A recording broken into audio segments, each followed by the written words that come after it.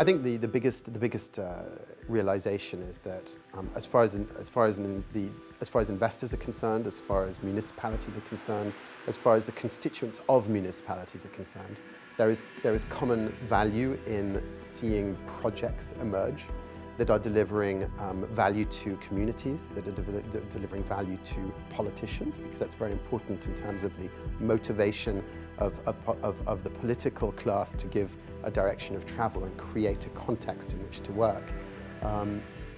So emergence of projects, and of course, last but by no means least, as a focus of the attention, is that the financial investor can create value by investing in projects which are delivering value for the multiple other stakeholders that are involved.